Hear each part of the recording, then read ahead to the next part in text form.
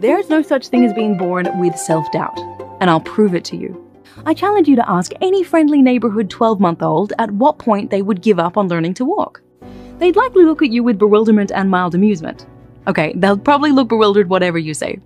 The typical 12-month-old instinctively keeps trying to walk no matter how many times they fall and get up. And unlike us adults, they won't go 12 rounds against themselves for stumbling and falling.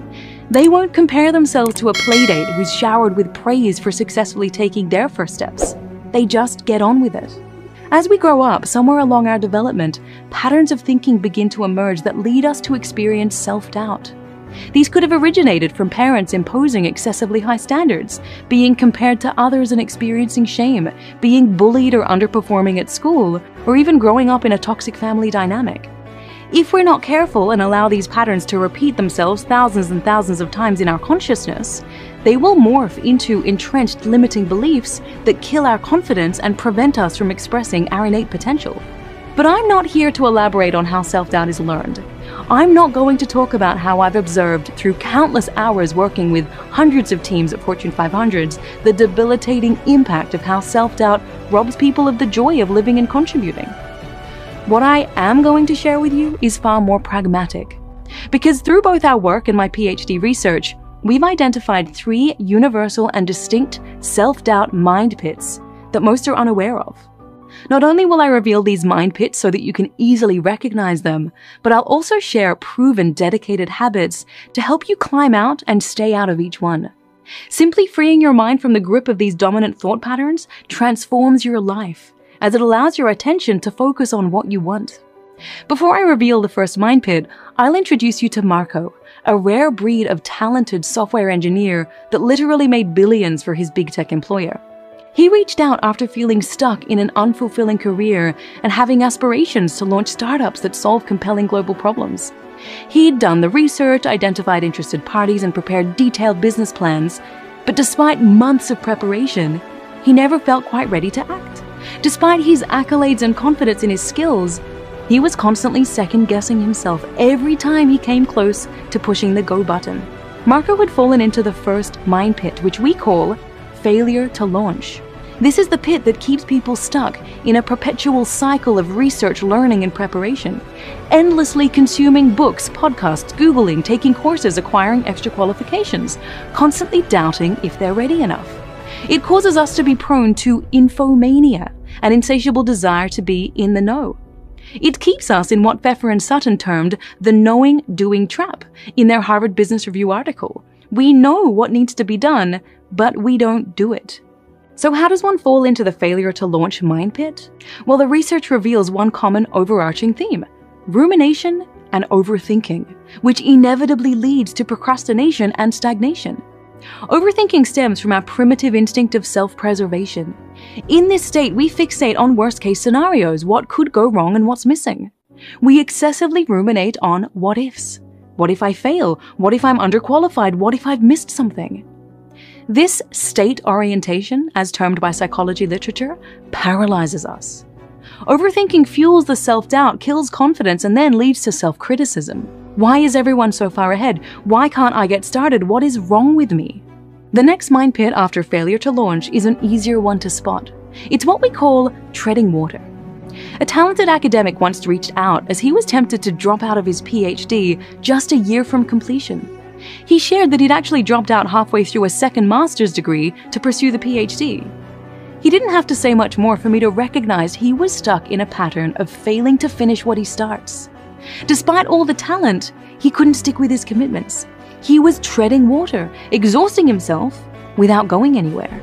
So what causes so many high-potential people to start, yet fail to finish? Self-doubt can lead to hesitation, to question whether we've made the right choice. Should I have chosen this? I think this was the wrong decision. Maybe the other thing would have been better.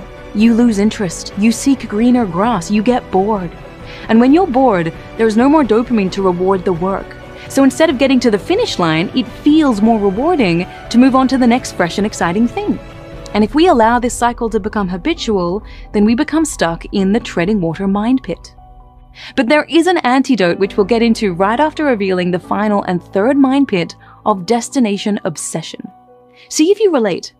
You set an exciting goal, put in the work and discipline to achieve it, only to derive a short burst of pleasure followed by a lack of fulfillment, so you immediately set the next goal.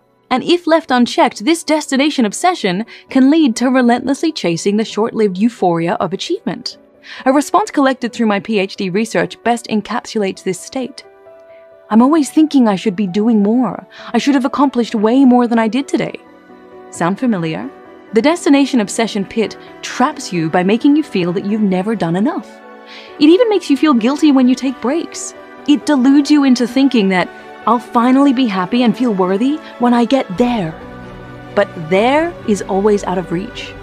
Here's an example of how this plays out. Research has counterintuitively revealed that bronze medalists in individual Olympic competition are likely to be happier and more satisfied than silver medalists, simply for the reason that they compare downwards. I almost missed the podium. I am so happy I received a medal. Whereas silver medalists are prone to compare upwards. I was so close, I could have won gold. If you're stuck in destination obsession, you're also likely comparing yourself to those ahead of you, termed upward counterfactual thinking. And instead of feeling inspired, your self-doubt convinces you that you've fallen behind, you're somehow deficient, so you're endlessly trying to catch up. This mental pressure isn't only bad for well-being, it doesn't necessarily result in optimum performance in the long term. Okay, now that you're aware of the 3 mind pits, how do you free yourself and avoid falling in? Starting with the first mind pit, failure to launch. If you're like Marco and so many others we've worked with, then you'll find the practice of shifting your internal narrative particularly helpful. You see, procrastination is often misinterpreted as laziness, but they're 2 different things. Procrastination is typically driven by the avoidance of the pain associated with failure, rejection, or criticism. UCLA psychologists discovered that the pain of rejection or failure activates the same areas of the brain as physical pain. It hurts, so it makes sense that your mind and body want to avoid it, and this avoidance manifests as inner chatter. So if you change the narrative, you eliminate the avoidance. Next time you catch yourself thinking, I can't do this, redirect to, how could I make this happen? Shift, I should do this or I have to do that, to, I get to do this or I choose to do that. Instead of combating disempowering thoughts, redirect your mind to empowering language that reflects personal control. Finally, move from why to what. Instead of, why don't I feel motivated? Ask yourself, what can I do to get excited about getting this done? Studies show that this cognitive reframing can be a powerful influence on how we feel. When our thoughts are focused on taking action rather than overthinking, we embody an action orientation, a concept I'm researching for my PhD, and it leads to better performance and improved ability to handle setbacks. So it's vital that the reframing is immediately followed by action. We know from neuroimaging studies that your brain determines whether something is exciting or fear-inducing in a split second. It's called an emotional appraisal. By taking immediate action, even if it's small, messy, imperfect action, you short-circuit your way out of overthinking. You want to eject yourself out of the failure to launch mind pit by actually launching.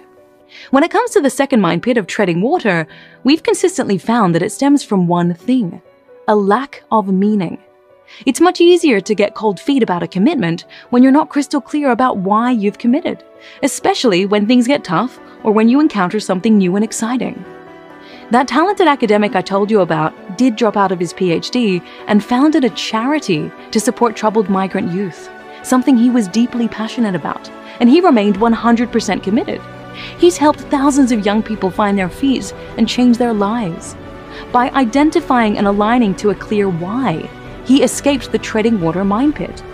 If you find yourself stuck in this mind pit, schedule time to reflect on why you're doing what you're doing. What's the bigger picture? How can you zoom out and ascribe meaning? Who are you serving? How are you making a difference? Ask yourself this core question. This thing I'm doing, this goal I'm working towards, it's for the sake of what?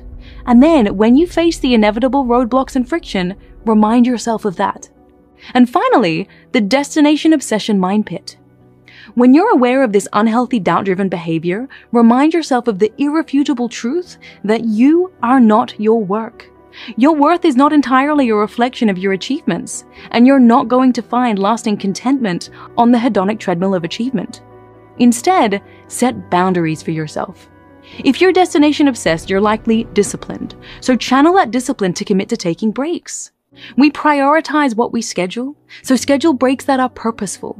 To meditate to activate your higher self, to be truly present with family, to experience rejuvenating exercise. And importantly, to reflect on the legacy you want to leave behind beyond your need to prove yourself. Lastly, if you notice yourself feeling inadequate due to comparing your current reality to someone else's, shift the narrative. Say, I'm happy for this person. What can I learn from their journey? All of these pits are fueled by self-doubt. And when we don't reclaim control of these habits, they kill our confidence in who we are and the value we bring. Remember, your 12-month-old self wasn't born with self-doubt.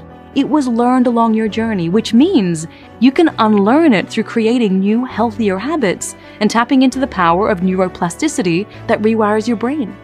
As Will Durant wrote, "We are what we repeatedly do." Excellence then is not an act, but a habit. So make a commitment to raise your self-awareness. Notice the warning signs of those habits that kill your confidence, and take inspired action to dig yourself out and stay out of the 3 mind pits. It's only then that you'll be able to tap into the beauty of the true self that lies within. Thank you.